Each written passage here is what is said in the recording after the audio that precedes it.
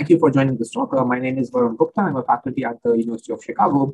And in this talk, I'll give you a brief snippet of our results on learning and control of non-stationary linear dynamical systems, in particular, a very special linear dynamical system, which is the linear quadratic regulator.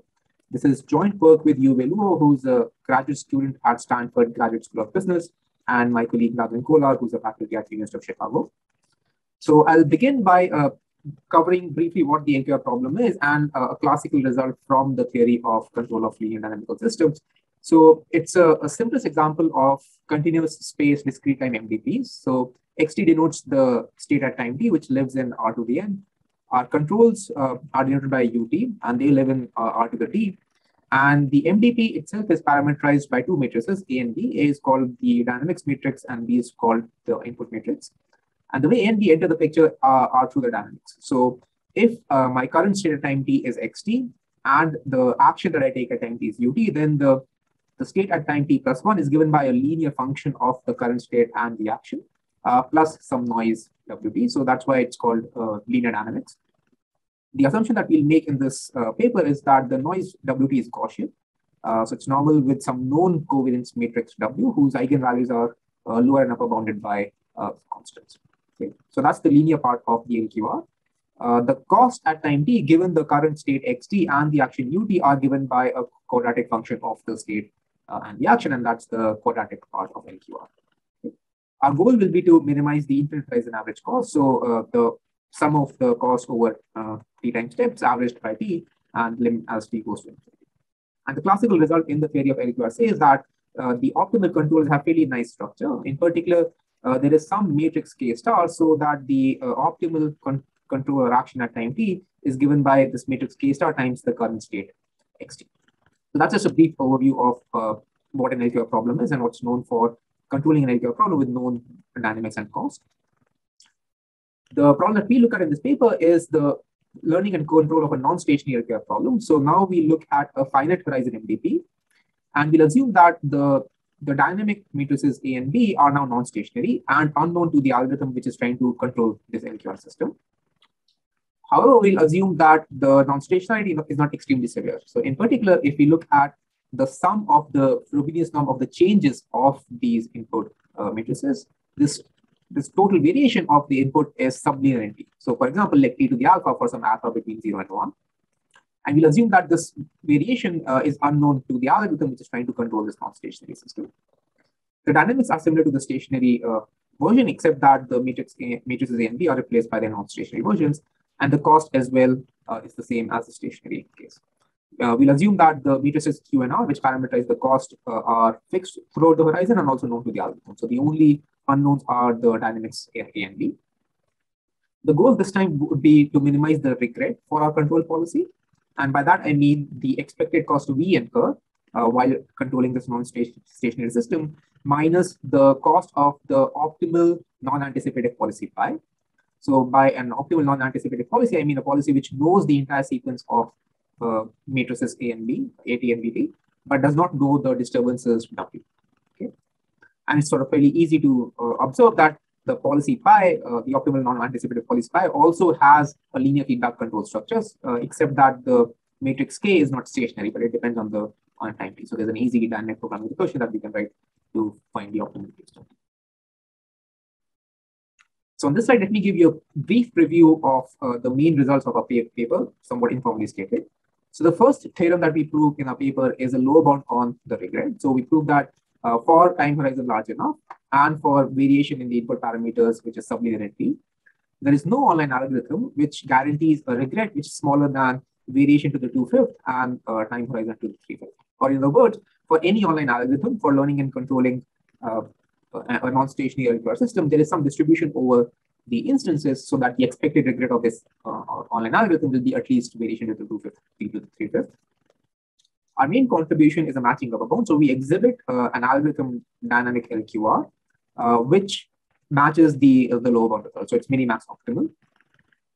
And then finally, we also prove a lower bound on a very popular class of algorithms for control of non-stationary MDPs as well as for non-stationary targets. So one popular class of heuristics is what are called static window-based restarting algorithms. So we pick a window size, and then every periodic time steps, we just forget everything that has happened until now and just sort of restart a stationary version of the learning and control algorithm. We proved that for the LQR problem, even if the window size for these kind of heuristics is tuned optimally with knowledge of the variation of the input parameters, it cannot match the optimal regret guarantee that we prove for our algorithm.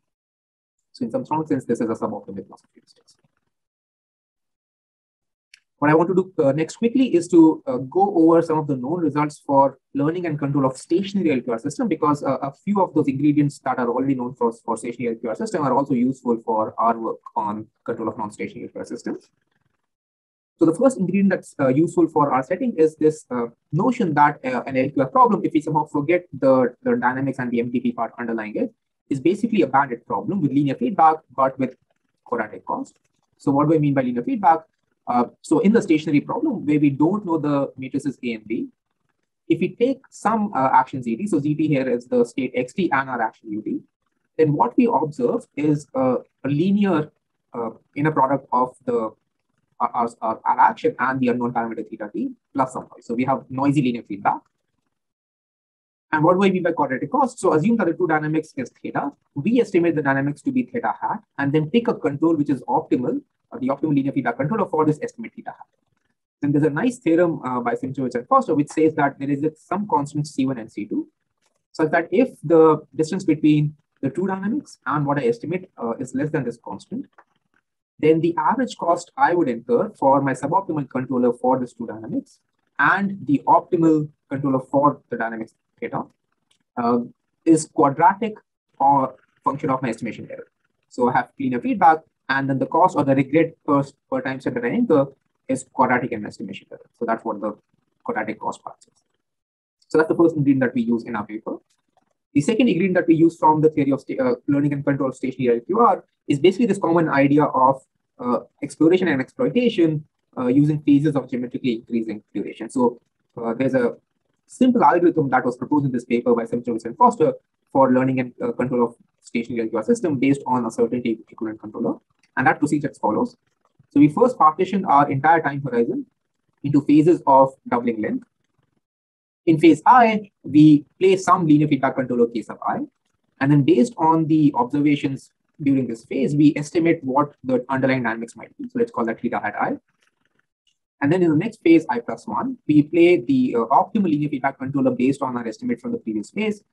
Again, get a better estimate of the dynamics theta hat I plus 1 based on the observations in this phase.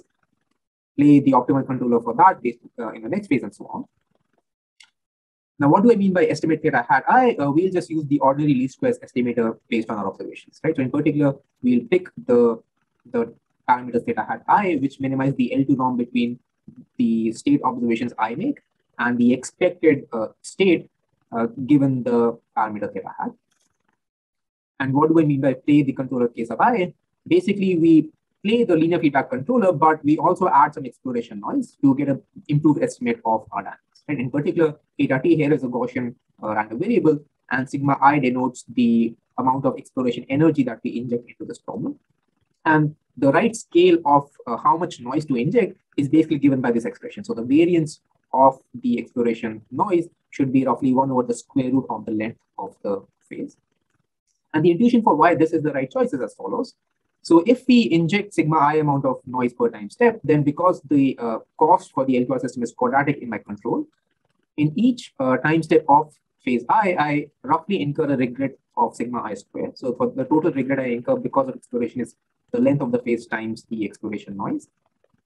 And because of this exploration noise, the variance of my estimator in theta hat I would be roughly the inverse of this total exploration energy that I inject. But because my LQR problem roughly has cost which is quadratic in the estimation error, the regret that I would incur per time step would be linear in the variance of my estimator. So the total regret that I incur because of an inaccurate estimate would be roughly 1 over sigma I square for phase I plus 1. And if I try to balance these two sources of regret, it turns out that the optimal amount of exploration energy to inject is sigma I square proportional to 1 over the square root of the phase. So we'll use these two ingredients to come up with an algorithm. So let me quickly give just one nugget or algorithmic nugget for what goes into converting the stationary algorithm into the algorithm for dynamic LQR problem. I won't be able to give the full algorithm. But here's sort of the key idea, which is like the stationary problem where we fix a controller for an entire phase of geometric length. In the non-stationary problem, that's a bad idea because what would happen is that my dynamics would change by a large amount in the middle of a phase, and then I would incur a large regret for that entire phase. And the right algorithm should somehow try to adaptively detect if a large change has happened and then restart learning in that situation. Since we don't know what a large change might be, we borrow this technique that was introduced for the contextual bounded problem in this paper by Chen et al., which basically in any phase tries to detect non-stationarities at multiple time scales. And somewhat less informally, this is how it tries to do it. So at each time t in a phase j, and for each possible m from 0 to j minus 1, we try to detect whether a change of size 1 over square root to the 2n has happened. And we do that by, with some probability, starting a detection test. And what does this test look like? For the next 2 to the m time steps, we increase the acceleration noise to sigma m, right? So remember, sigma m was 1 over square root of 2 to the n. And based on our observations for these next 2 to the m time steps, we estimate what the prevailing dynamics might be. Let's call it theta hat ijn. And if our estimate differs from our estimate from the previous phase by more than 1 over square root 2 to the n, then we just forget everything that has happened until now and restart. So that's what we mean by adaptive restart algorithm. There are more details in the paper, but this is sort of the key idea that we use. Now, before I end, let me say a few words on the ordinary least squares estimator, because this really forms the technical novelty and the bulk of the analysis in our paper. So as I mentioned, in the case of stationary LQR, the algorithm is just play some stationary controller, estimate the dynamics based on OLS estimator, and then use a controller based on this estimate. And for the stationary case, if we just open up the loss function that the OLS estimator is trying to minimize, which is just the sum of squared losses, then the solution of the OLS estimator looks like this. So the first term here stands for the mean of the OLS estimator, and the second term represents the variance of the OLS estimator. So one thing that we can observe from here is that if theta is fixed, which is the case in stationary LQR problem, then the ZT transpose inverse cancels here, and I just get theta. Right? So in some sense, in the stationary problem, OLS estimator is unbiased. Pictorially, we can think of the unbiased theta as follows. So suppose I'm just trying to estimate a two-dimensional theta based on two observations. So let's say I have Z1 and Z2 here. What the OLS estimator does is it first says that what I'm really observing are the projection of this theta on my vectors Z1 and Z2.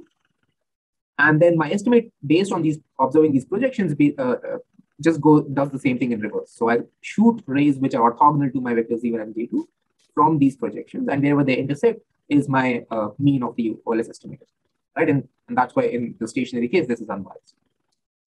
But this doesn't quite work when my parameters theta are non-stationary. So when the thetas are non-stationary, as in our problem, the OLS estimator looks something like this. So the mean of my estimator is not unbiased anymore because there's a theta t here. And what can happen is that in the non-stationary case, there can actually be a very large bias, even if all my theta t's live close to each other. So here's a pictorial representation of why, when this can happen and why this is a problem. So let's imagine again that I'm trying to estimate a two-dimensional theta vector based on two observations. And let's say Z1 and Z2 are the two actions that I've taken. And let's imagine that the two theta vectors which were non-stationary are the red theta 1 and the orange theta 2. Right? So how does the mean of my OLS estimator work? So I first observe the projections of these theta on the Z. So in the first time step, I observe projection of theta 1 on Z1 and then theta 2 on Z2 in time step 2. And then to get the mean of the estimator, I shoot off rays orthogonal to Z2 starting from these projections and similarly orthogonal to Z1 from this projection. And it could happen that even though my thetas are close to each other, but because Z1 and Z2 are also close to each other, my theta had to be very far from any of these thetas. And this is indeed something that can happen in our problem because our Z, which are X and U, actually live in a smaller dimensional subspace because I'm using a linear feedback controller. We actually proved that for our situation, this is actually not a problem. And the proof idea is that we basically look at a one-dimensional loss function for the OLS estimator. So we fix some direction V, and we create this one-dimensional loss function, which is what's the error or what's the L2 error for my estimate, which is theta bar times lambda times V. And we prove that if I just try to find the optimal theta in this one-dimensional problem, then for enough directions B, the optimal theta is pretty close to one of the representative theta hats. So let's say one of the thetas for this space. Again, this is somehow enough to show that the OLS estimator that we will get will also be close to the average, let's say, of the input parameters if all of them are close to each other. Okay. Finally, let me end with some possible next steps. So one promising next step would be to extend the analysis that we have done to the case where the noise does not obey a Gaussian structure, or for example, where the covariance matrix may be unknown. Another interesting direction is for instance optimal regret. So for what we've done in this paper is we basically proved minimax regret in terms of the variation. It will be nice to get a more nuanced regret result, which says that for a given instance, my regret is optimal. Another direction is that our algorithm was a model-based algorithm, so we tried to estimate the dynamics and then pick a controller that's optimal for our estimated model. A much more powerful, a much more general technology would be if we can somehow create an algorithm which is model-free. So instead of learning dynamics, it directly learns a policy. So I'll stop here. Thanks for attending my talk, and please feel free to send me any questions over email if